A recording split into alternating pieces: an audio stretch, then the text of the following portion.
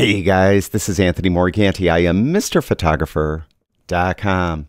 In this video, we're going to talk about what I believe are the most misunderstood and least used group of adjustments that are in Lightroom. I'm talking about the adjustments that are in the Calibration tab. Now, I believe that they're not used that much because many photographers really don't understand what these adjustments do.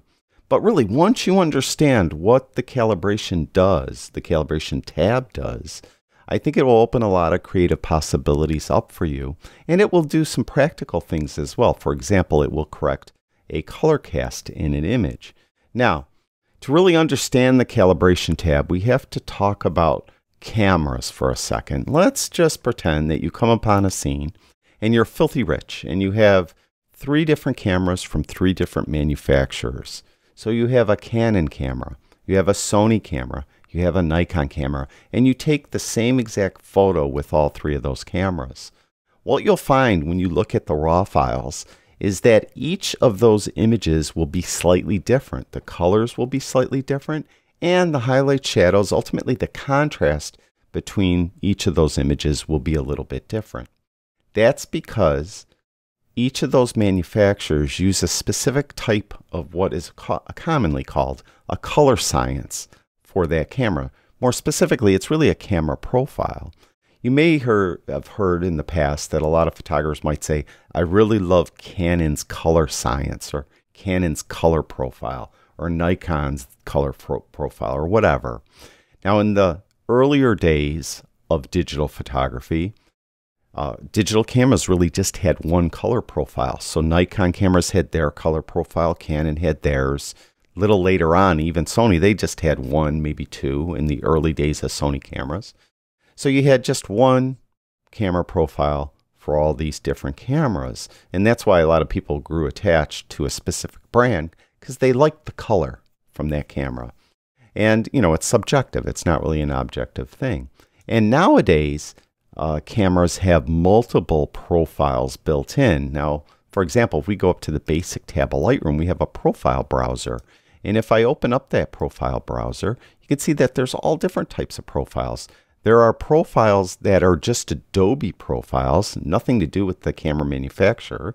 These are just Adobe profiles. And if I hover over them, you'll see that with each profile, the colors change slightly and the contrast, the highlights and shadows, they change just slightly too because the profiles are different. And if you're working with a raw file in Lightroom, you'll also have the camera matching profiles as well.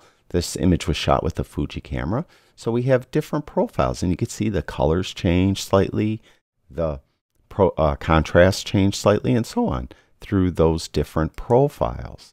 So we have profiles. It's really just how the colors are interpreted by the camera or the camera manufacturer.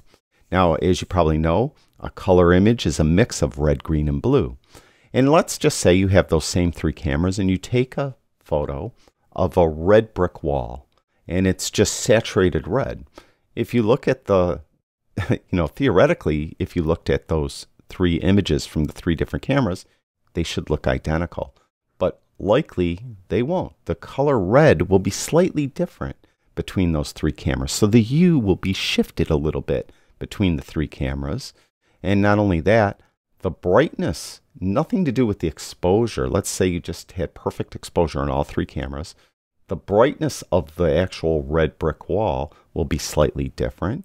And the saturation of the red will be slightly different. That's what that color science is. It's how the camera manufacturers interpret a color for hue, saturation, and brightness. And then when a color photo has a mixture of red, green, and blue, it tends to make it look different compared to another camera manufacturer's.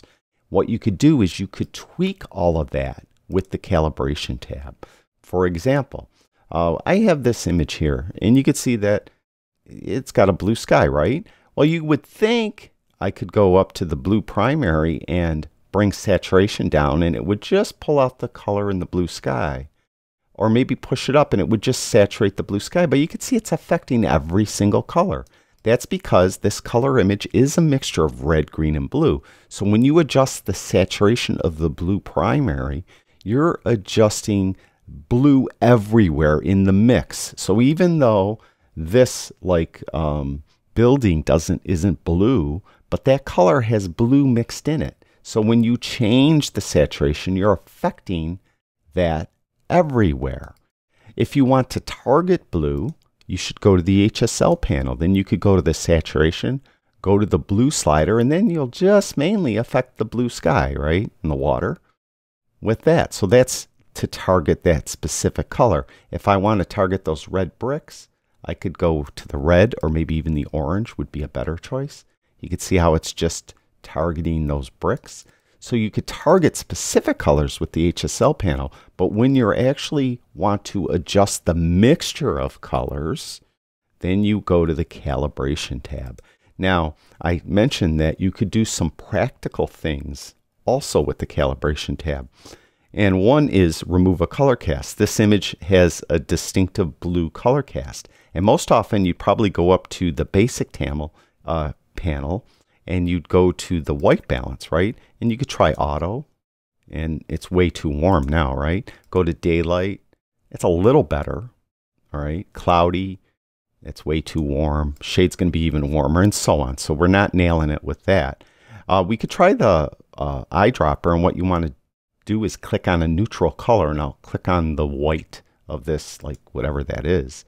And that actually isn't bad, but it still isn't perfect. It's just kind of off a little bit. It still looks odd. It just doesn't look like it looked when I was there. What you could do is you could use that white balance adjustment to get you close, then go to the calibration tab, and let's say, you know, I could try to move these saturations around.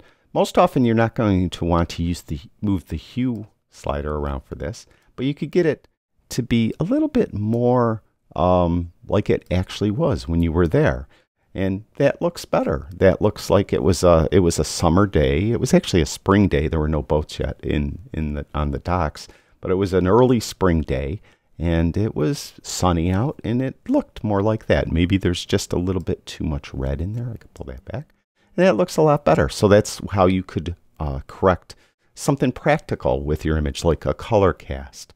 But as I mentioned, a lot of times we want to do some things creative here. So we could go to an image like this, and if you go to the calibration tab and we go to blue primary, now it's not, do you see any blue in this image?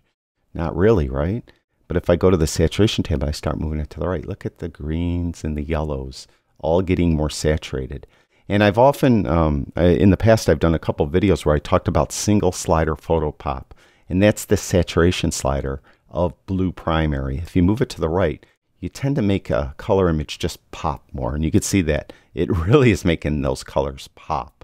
So if you ever have an image that looks a little drab, come to the calibration tab and move this blue primary slider to the right. Now, if the green still looks like maybe it's a little too much, maybe you could take some of the green down like that. But you could see how it still kind of makes everything pop a little better. And then you could mess around with the saturation. Now, on top of that, we have these hue sliders as well. Let's go to another image that has a lot of blue in it. That's this one. Now we have this blue primary. Now if I look at, you know, the sky's blue, the water's blue. If I move this to left, we're making the blues more cyan. If I move it to the far right, we're making the blues more magenta. So you can see how we could change that hue slightly. So if you don't like the hue of something, if it doesn't look like it actually looked when you took the photo, that's when you're going to want to come in and move the hue slider around. Often if you take an image and the colors just look off, because again, these are a mixture of red, green, and blue, come to the calibration tab and move some of these hue sliders around. And you'll see if you could get a better representation of what that scene was actually like when you were there. Like for this specific image, it was a nice, beautiful summer day, and we were at Niagara Falls, obviously, and it just wasn't this blue though, right? So I could come in and I could move some of this around a little bit to try to change the hue a little bit of the mixture of red, green, and blue, the way the hue is mixed together, and just make it look a little bit more realistic like it was when I was there. So you could come and do that. That's another practical application of these adjustments that are here. Now, Sometimes when you take images, the shadows will have usually kind of a bluish tint in them. And what you would do is you would go to this shadow slider and you would move this to the left. It will just take that blue that might be in the shadows part of the image away. And that is just a real subtle adjustment as well.